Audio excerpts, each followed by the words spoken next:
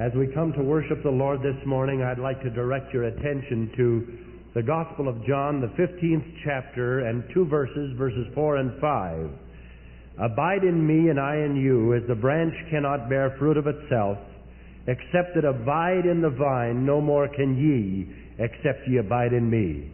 I am the vine, ye are the branches. He that abideth in me, and I in him, the same bringeth forth much fruit, for without me ye can do nothing.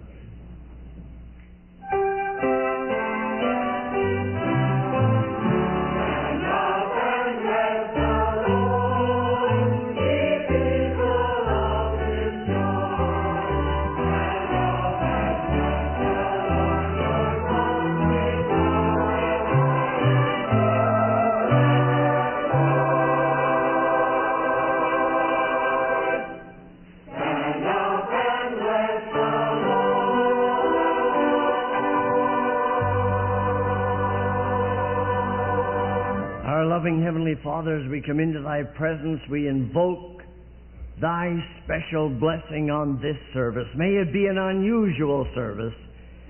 Bless the one who sings. May she sing in the power of the Holy Spirit, even beyond her own capabilities, and reach our hearts as she ministers the Word of God in this way. Bless all who participate. Bless particularly Thy servant, Dr. Oswald J. Smith, as he brings the message in just a few minutes. May this be an unusual service from every standpoint. For we ask it in the name of Jesus and for His sake. Amen. Would you take your hymn books, please, and turn to hymn number 202. Hymn number 202, Like a River, Glorious. Stand with me, please, and we'll sing together number 202.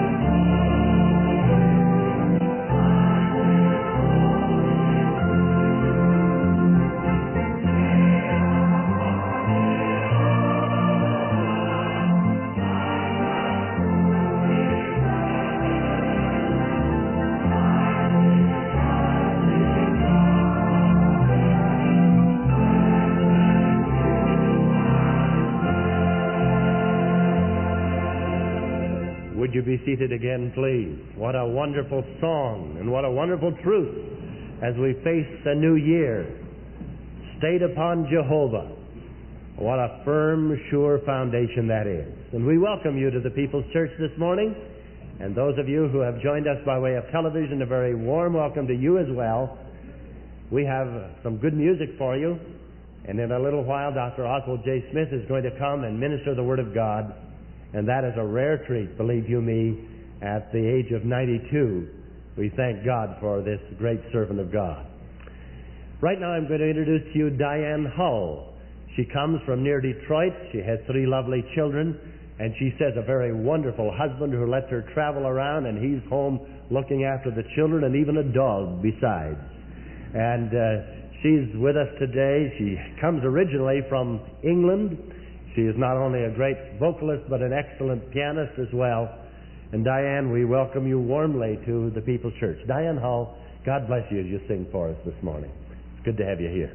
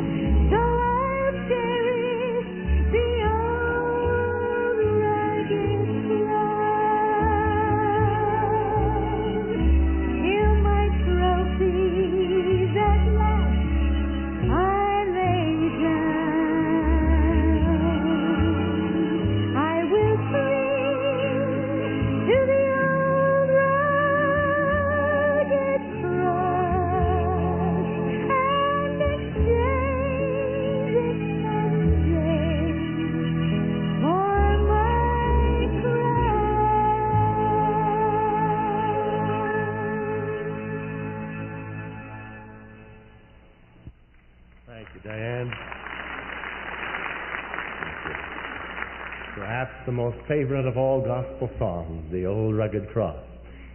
Would you take your responsive readings from the pews, if you will, please? We'd like to share together in reading number 61, and New Year's reading. Number 61. We'll read responsively this beautiful passage of the Word of God. I bless the holy name of God with all my heart.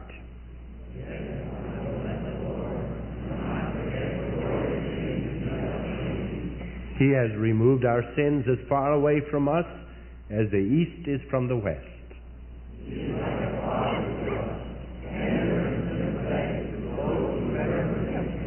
For he knows we are but dust, and that our days are few and brief like grass, like flowers blown by the wind and gone forever.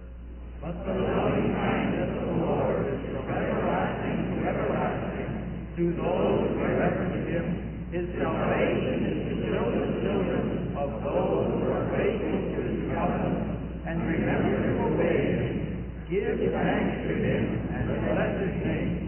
For the Lord is always good, he is always loving and kind, and his faithfulness goes on and on to each succeeding generation. 1,000 years have I they are like a single hour. We glide along the tides of time as swiftly as a racing river, and vanish as quickly as a dream. We are like crackers in the morning, but smoke down and wither before the evening shadows fall. 70 years are given us, and some may even live to 80. But even the best of these years are often emptiness and pain. Soon they disappear and we're gone. Teach us to number our days and recognize how few they are.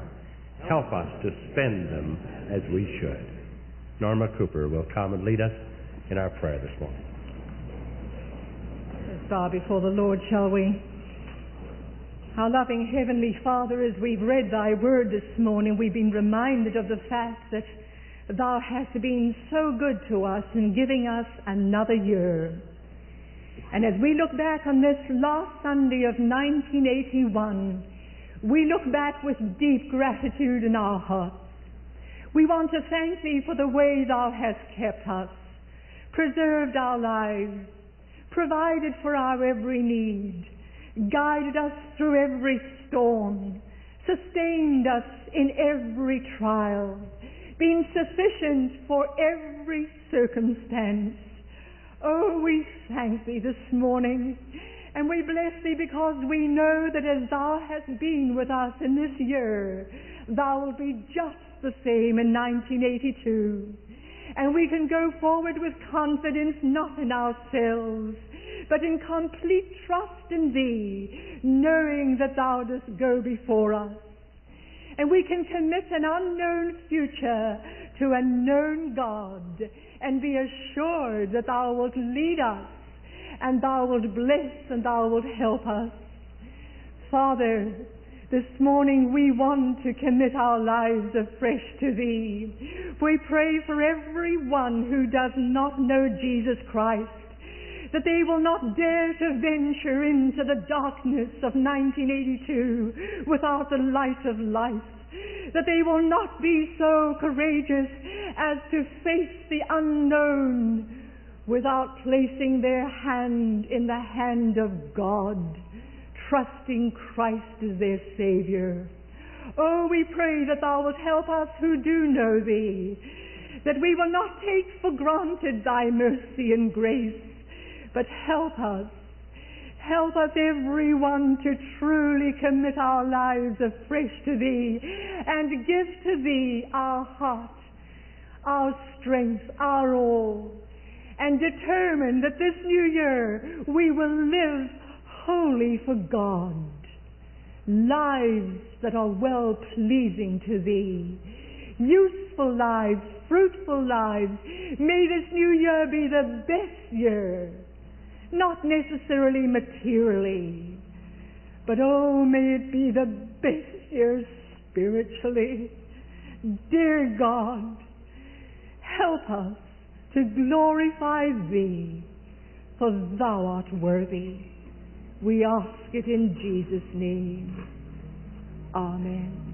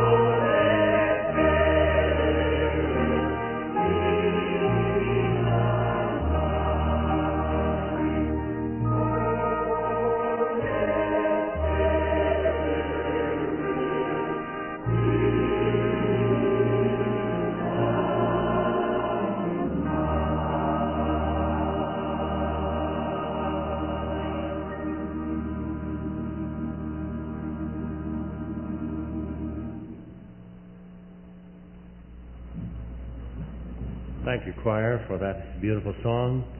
In just a moment, Dr. Paul Smith, our senior minister, is going to come and introduce a friend and then his father, who is so well known to so many, many people.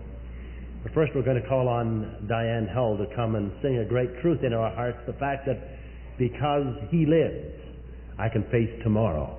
Great song for the new year. Diane, God bless you as you share the song for the ministry of the Word.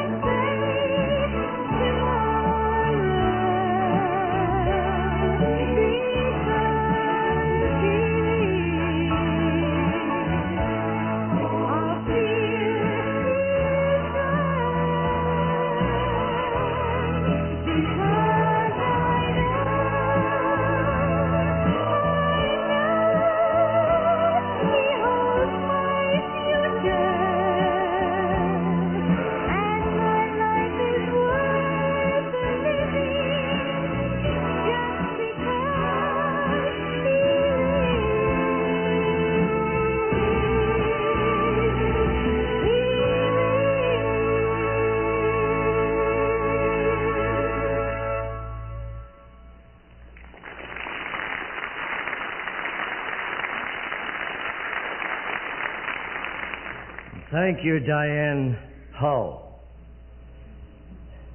For the sake of our own people this morning, I think I should say I have a suspicion that many of you are doing precisely what I have been doing relative to the banquet on Tuesday night. You all expect to come, but you haven't bought a ticket yet, and I'm in that same club.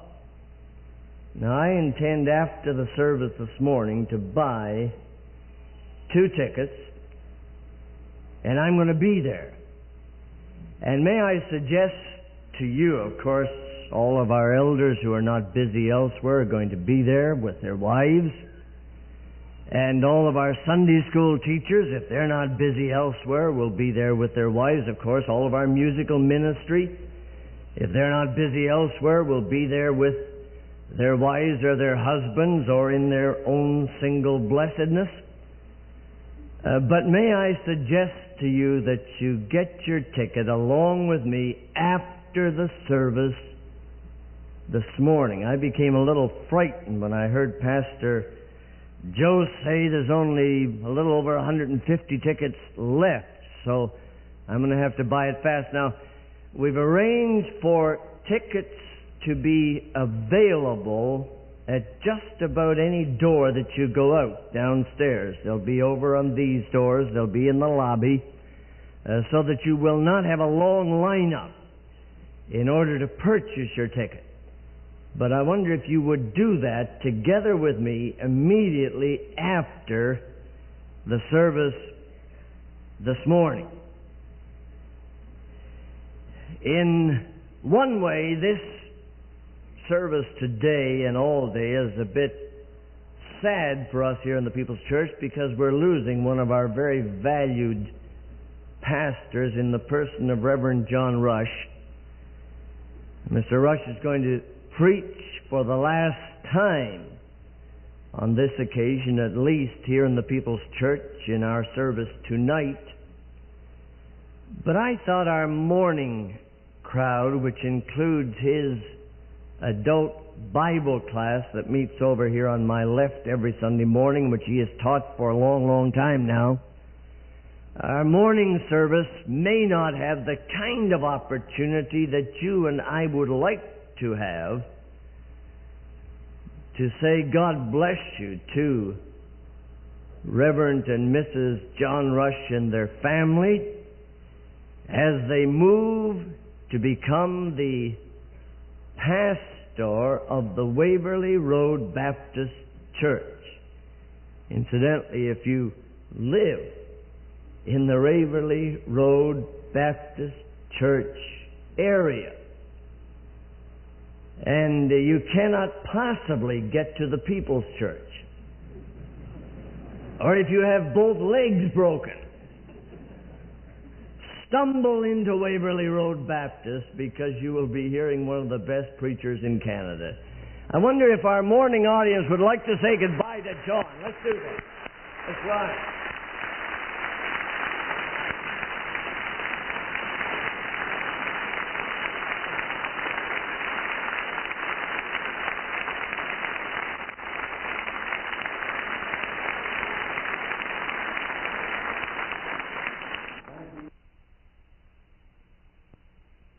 For the remaining portion of this televised service, please turn this tape over to side 2.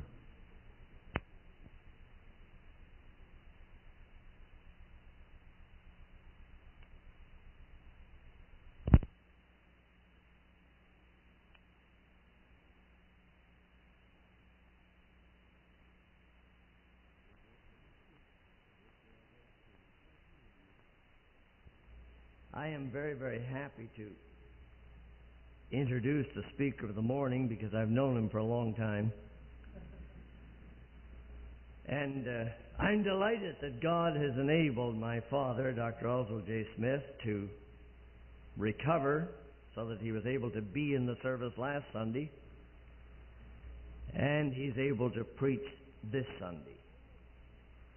Just before Dr. Smith rises to bring the message of the morning, the sales manager, one of the executives of the Welch Publishing Company here in Toronto that has already published a great many of our books and has just produced a beautiful treasury of 5 of Dr. Smith's best-known books, Mr. David Cole would like to come and make a presentation to Dr. Smith. And when he has done that, Dr. Smith will respond and then continue with the message of the morning. Mr. David Cole of G.R. Welch Publishing Company. Thank you, Dr. Paul. It is indeed a real privilege to be at the People's Church this morning, and to be sharing this moment with you. I've looked forward to this for a long time because of our association with Dr. Oswald and Dr. Paul. And it is a real privilege to be here. It is unique, in a way, to be able to stand here and to make a presentation to such a tremendous, tremendous servant of God as Dr. Oswald J. Smith. It is also unique in the history of a country, in the history of a church, and in the history of a publishing company to have the opportunity of honoring such a statesman as we will do this morning. There is much one could say about the life of Dr. Oswald J. Smith, but we will reserve that for the fall of 1982 when we will be coming out with the life story of Dr. Oswald J. Smith. But this morning we want to look at the 5 books which the G.R. Welch Company have put together in the Oswald J. Smith Treasury. Dr. Paul Smith alluded to the fact that it was a beautiful edition, and we think it is. It is rare in the publishing industry to find the works of a man that have endured the test of time. These 5 books have done that. You will find books in here that go back 30, 40, even 50 years when they were originally published, and we're still in print when we came out with this edition. This gives this treasury a unique background. And so, on behalf of the G.R. Welch Company, Dr. Oswald Smith, I would like to present this treasury to you as the man, most certainly, whom God has used.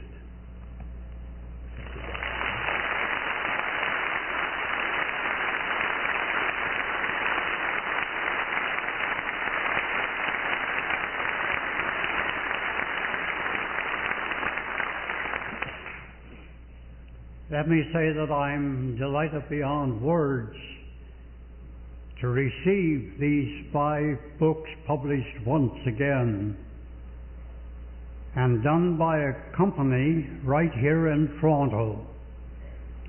God has enabled me to write about 35 different books altogether.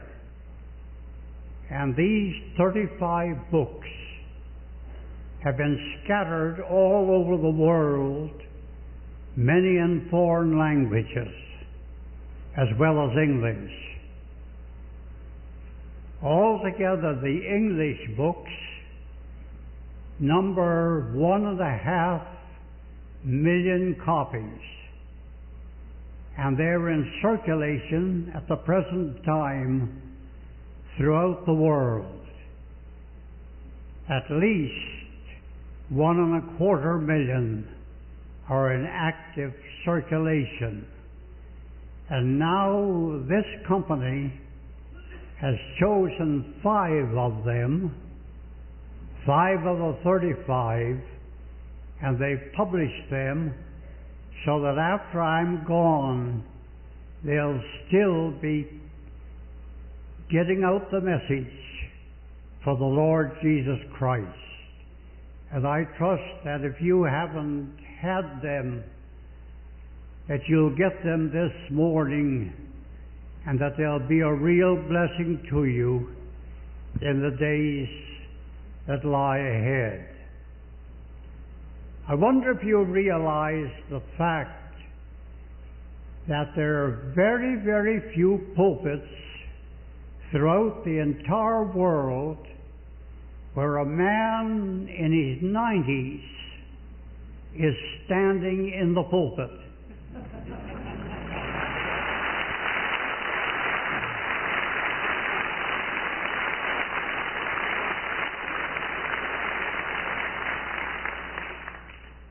God has permitted me to live to be 92 years of age, and to stand in the pulpit of the People's Church this morning. I'm sure that not 1% of the pulpits throughout the world have men standing in them this morning who are over 90 years of age. And so I praise God for the opportunity that is mine today. And I pray that He'll bless and bless abundantly. So I thank this organization for publishing 5 of my books so that my message will be carried on long after I'm gone. I praise God for it. Now this morning, I want to turn to Acts, the 16th chapter and the 31st verse, where it reads very definitely in answering the question, what must I do to be saved?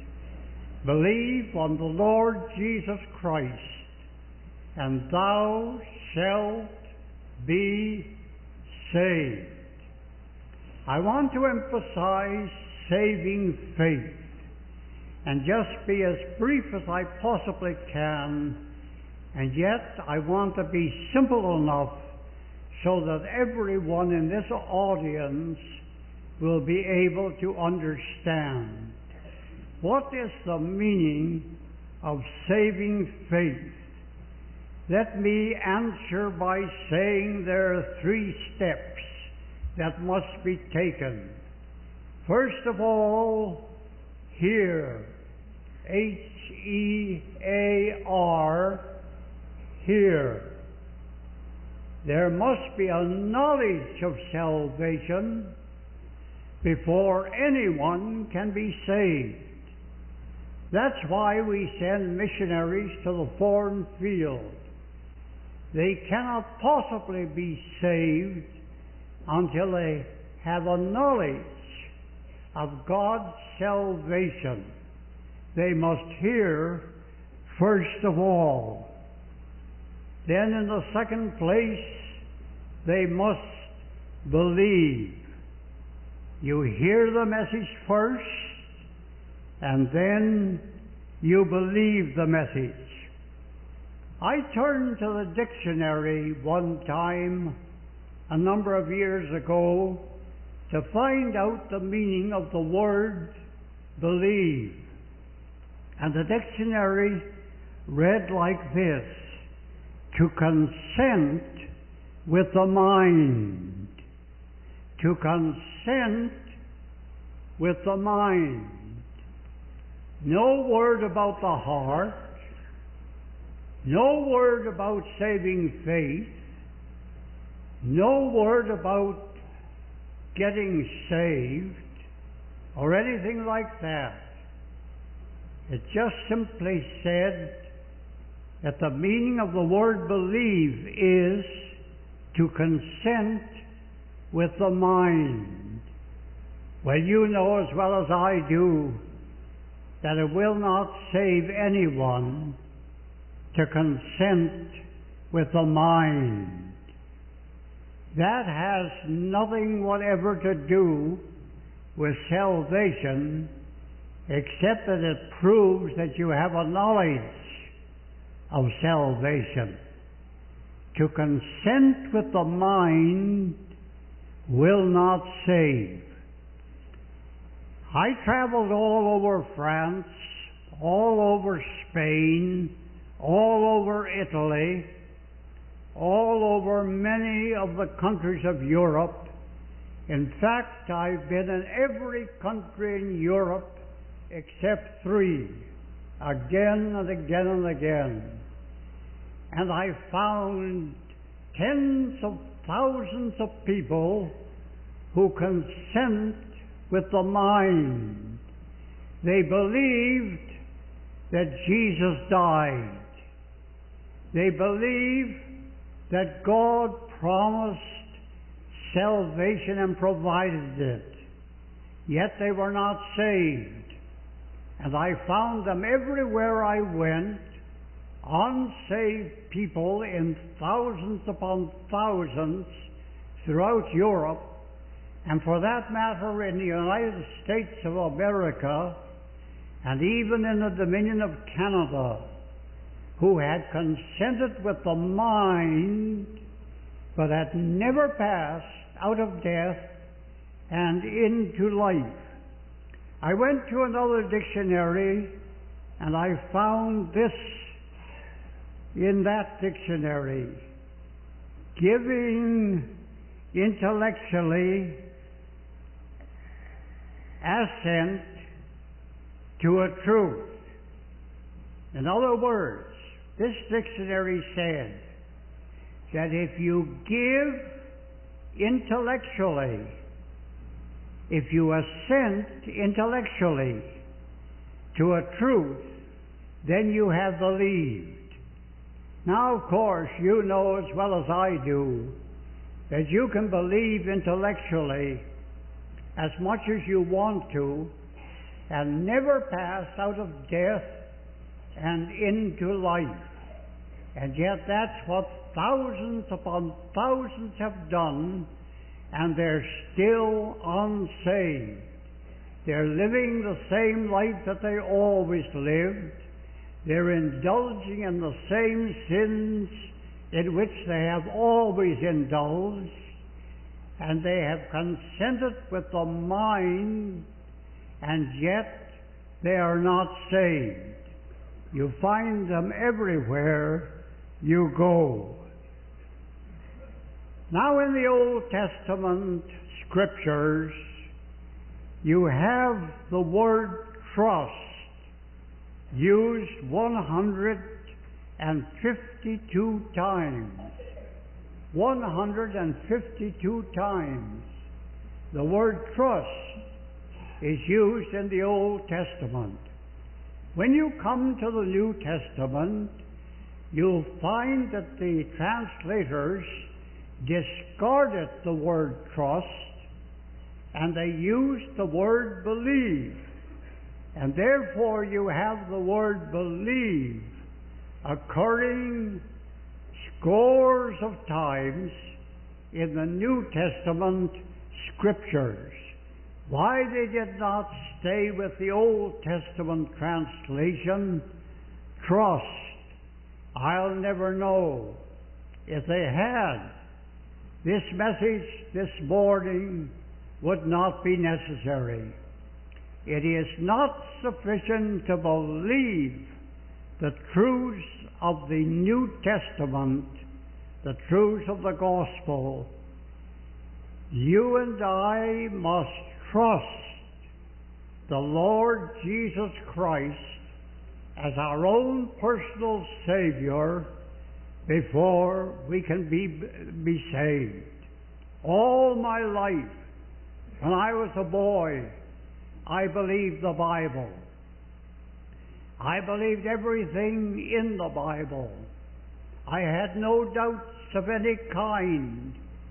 But it was not until I was 16 years of age that one day in Massey Hall I knelt down with other seekers and I trusted the Lord Jesus Christ as my own personal Savior.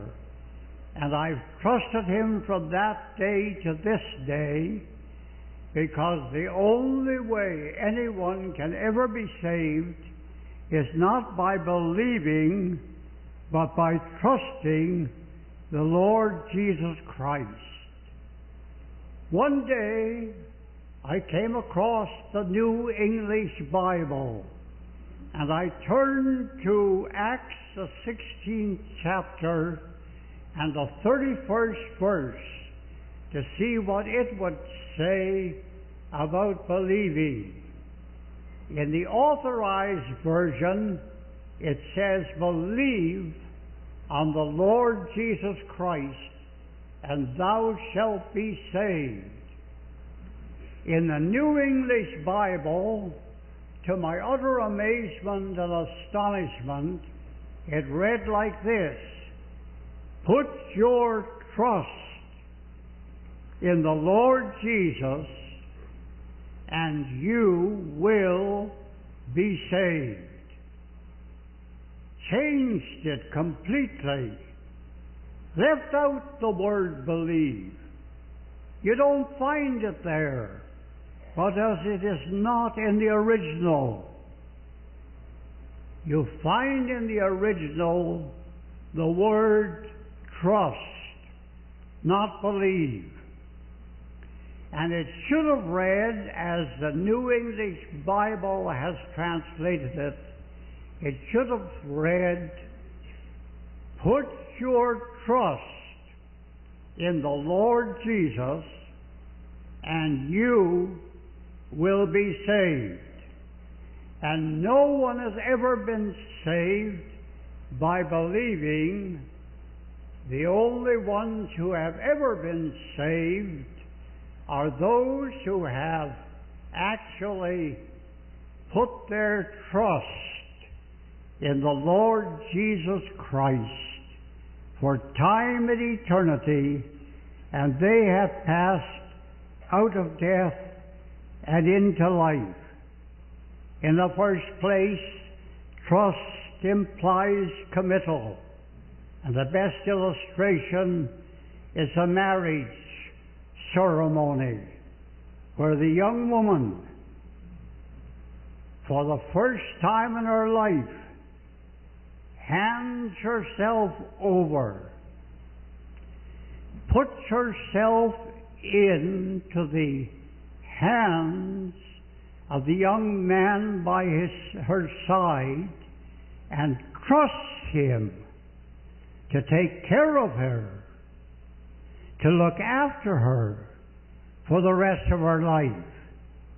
And the young man, from that moment, provides a home in which they live, provides food for their table, provides the clothes that she needs, and all the rest of her life he takes care of her, because she has for the first time put her trust in the young man of her choice. And my friends, you can believe as much as you want to believe, but not until you put your trust in the Lord Jesus will you know what it means to be saved. When you do that, then you pass out of death and into life, and you're saved. In the second place, trust demands action. There must come a moment in your life when you put your trust in Jesus Christ. Here is a chair, for instance. I can believe a lot of things about the chair, but I'm tired and I'm weary, and I want to sit down and rest. But I'll never sit down, I'll never rest until I put myself in charge of the chair by sitting down in it and resting. My friend, you may believe Jesus Christ as much as you want to, but not until you take the step, trust, and hand your life over to Jesus Christ for time and eternity will you be saved. When you do that, you will pass out of death and into life, and you'll be saved for all time to come. Put your trust in the Lord Jesus, and you will be saved. Shall we bow together in prayer? While every head is bowed and every eye is closed, I wonder how many people there are here who can say, Dr. Smith, I can remember the time, I can remember the place, I know the situation. I have done what you have been talking about. I have, in fact, trusted. I have committed. I have given myself over to, I've taken that action, and I know I am saved. I wonder if you're here this morning and you can say that wherever you are, whoever you are, right now, while every head's bowed. and every eye is closed, would you put your hand up together with me in testimony all over the building? Hold up there. Now would you put them down again? It looked like almost everybody raised a hand, but I wonder if there are those here this morning who are saying, Dr. Smith, I could not raise my hand on that question because I don't know. I was honest enough not to raise my hand. I'm not sure I ever have trusted Jesus Christ as my Savior, as you have talked about it this morning. And if you have found that this has worked for you for nearly 80 years since you first trusted Christ, and at 92 you're still talking about it, the best I know how, I'd like to trust Christ this morning.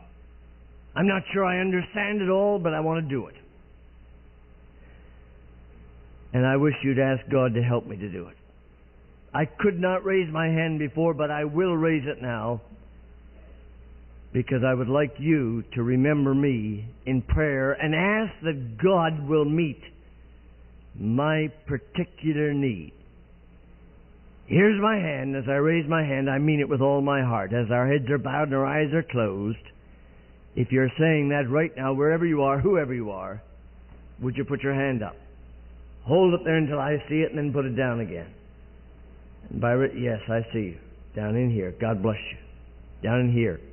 Over here. God bless you. I see you. We'll pray for you. Are there others? Oh, yes, down in here. The Lord bless you. We'll pray for you. Are there others? Upstairs or downstairs? Over here. God bless you. Up in the gallery. Yes, I see you up in the gallery. There's some all over the building. Are there others? As we wait just a moment longer before I pray. Yes, down over here. Down over here. Yes, I see you. I see you. Yes, up in the balcony. God bless you. I see you. Yes, God bless you. God bless you. I see you. We're going to change the order of the service. There are hands still going up. And I'm going to do something that I did not expect to do, but I believe we can. I would like to ask the man who preached the sermon, the founder of our church, Dr. Smith, to pray for those who have raised their hands, and for anybody else who has a spiritual need. And in order that he can do that in just a moment, I'm going to ask you to come forward, stand in a group around the communion table here at the front of the church, facing him. He'll pray and ask God to meet your particular need, but it will mean more to you, and I think it will help you more if you come closer and stand here so that he can see you, and then he can pray for you. Our Heavenly Father, here are the people standing in Thy presence, trusting the Lord Jesus Christ. Some of them have never trusted before. They have only believed. But this morning, they are trusting Thee as their Savior for time and for eternity. They are turning away from the things of this life, the things of this world. They are relying not upon their works or upon anything that they're doing, but they are relying upon the Lord Jesus Christ and trusting Him not only to save them, but to keep them through all the ages of eternity. We commit them to Thee. We pray now that Thou wilt gloriously save each and every one of them. And as they trust Thee, may they rejoice in Thee and live for Thee the rest of their lives. Hear us, our Father, and answer prayer, for we ask it in Jesus' name and for His sake. Amen.